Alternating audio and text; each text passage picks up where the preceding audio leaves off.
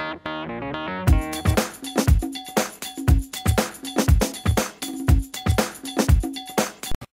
I'm Tate with FixMyOwnAC.com, and today's lesson is how to change a run capacitor. So let's, the first thing we always do is make sure to shut the power off to the unit so we don't get electrocuted.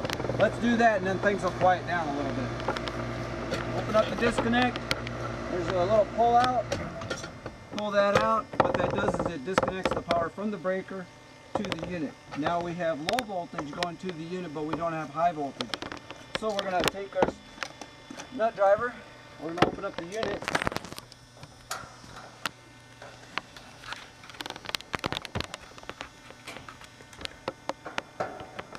This unit here only has 2 screws holding the electric panel on.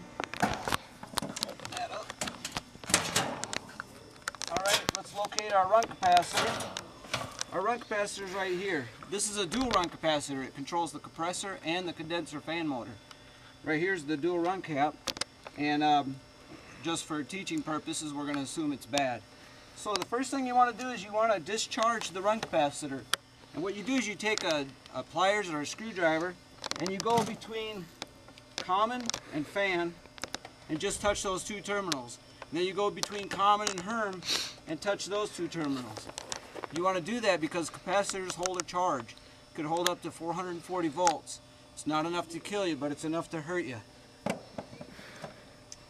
So it's very simple. What we do is we take off the 2 wires that are on common, C.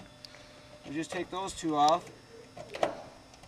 And we have our new run capacitor.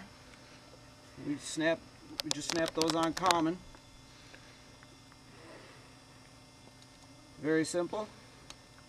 Do this one step at a time and you won't get anything confused.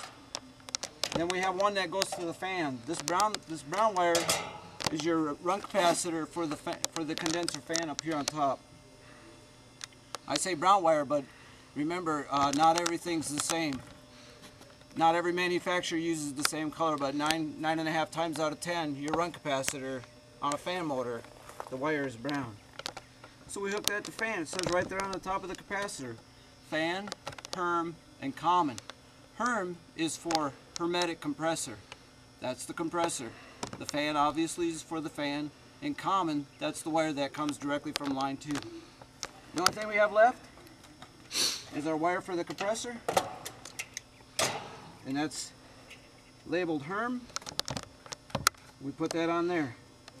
Now we can leave that off to the side. We take our nut driver,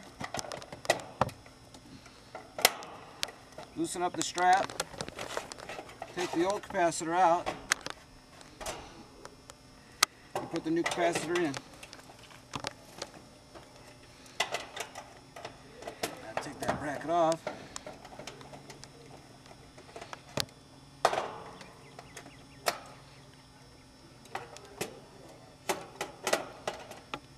Now when you put the new capacitor in, you want to make sure that your bracket doesn't cover the hermetic tolerance of the run capacitor. So we're going to put that in. As soon as I get this screwed in, I'm going to show you something real quick. It's very important with run capacitors. Let's see.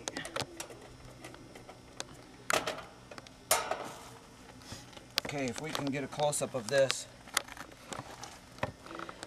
This run capacitor is a 45-5. That means it's 45 microfarads for the compressor, and it's 5 microfarads for the condenser fan motor. It's very important. You can go up or down 10%. So we can go up to a 50, we can go down to a 40. But it's better to have the proper size run capacitor. Now one thing also you're going to notice on the run capacitor is this one says 440 VAC. Am I holding that in the right spot? 440 VAC. You can go, if your run capacitor says 370, you can use a 370. You can always go up to a 440. If you have a 440 volt run capacitor, do not go down to a 370. So we sell 440s on our website at FixMyOwnAC.com. So recap, you got common, fan, and Herm. And what we suggest you do is just take one wire at a time, put it in the proper spot. Your wire goes to the fan motor, this wire goes to the compressor, and this one goes to line 2 on the contactor. Very simple. So like I said, we sell all kinds of air conditioning parts on my website called fixmyown.ac.com, and I really appreciate you watching our video today on how to change a run capacitor.